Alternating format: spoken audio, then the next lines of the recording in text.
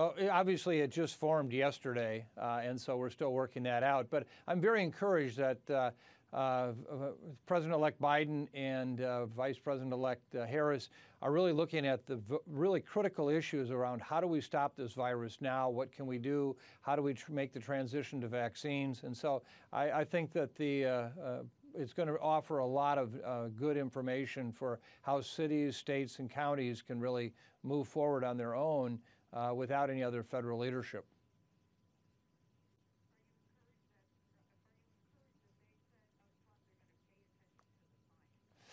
Yes, and I think that has been clear for months in terms of listening to the discussion about this, is that science has to run the day. And I think that that's what's going to happen here, and I'm very encouraged. I'm encouraged by the other members of the task force. I think that they really are outstanding colleagues who can bring a great deal to the table. So I'm very encouraged.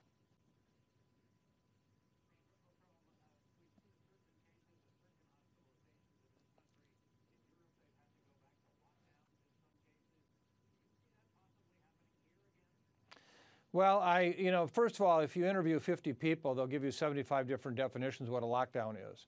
And that's one of the challenges we have. And, I think that there's no question that our hospitals are about to be overrun. We're going to see by far the darkest days of this pandemic between now and next spring when vaccine becomes available. On Labor Day, we were at 32,000 cases a day in this country. Now we're running it in the 120 to 130,000 cases a day. Do not be at all surprised when we hit 200,000 cases a day. Our hospitals are already overrun.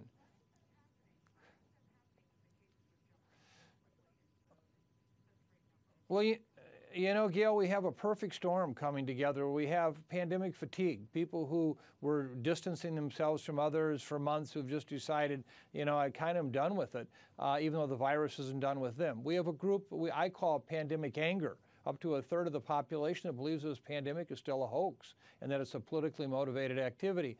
Then you pile that all together with indoor air, where basically we're bringing people indoors much more. We know transmission is enhanced.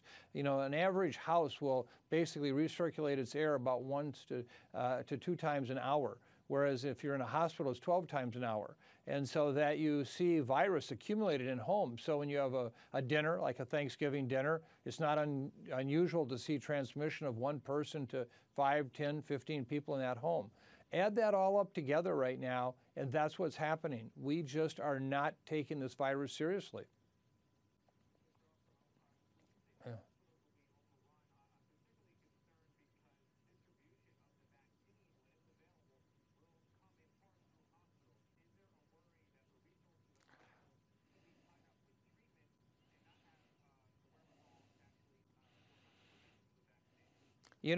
I couldn't have said it any better. You nailed it. We're very concerned about that. We need to get vaccine to our healthcare workers. We know already in this country that upwards of almost 1,500 healthcare workers have died as a result of COVID-19. Now, not all of those acquired it at work, but many did. And so, yes, we are very concerned about the shortage of staff now just to treat patients than to try to overlay the vaccine issue even within the healthcare setting itself is going to be a challenge. Well, first of all, we have to understand that Operation Warp Speed has been a remarkable effort in terms of bringing vaccines forward. I give them great credit for that. But there still are huge challenges in how to distribute it. Remember, this vaccine has to be kept at minus 94 degrees Fahrenheit, minus 94. We don't have refrigeration operations like that out here. And there have been very few resources provided to states and local health departments to go beyond the initial planning. We at the public health world out here are concerned about the planning that the military is bringing forward touted by many as the answer, when in fact in many cases we're concerned as part of the problem. And so I think that there are going to be huge disconnects trying to get the vaccine out into the communities. And then finally, we've got to get these communities convinced they need it. We're seeing data right now suggesting 50 to 75%, particularly in our communities of color, are not at all willing to take the vaccine because of concerns for safety. We have a lot of educating to do before we're going to see people transfer a vaccine to a vaccination.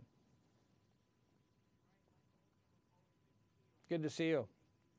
I hope so. Thanks, Gail.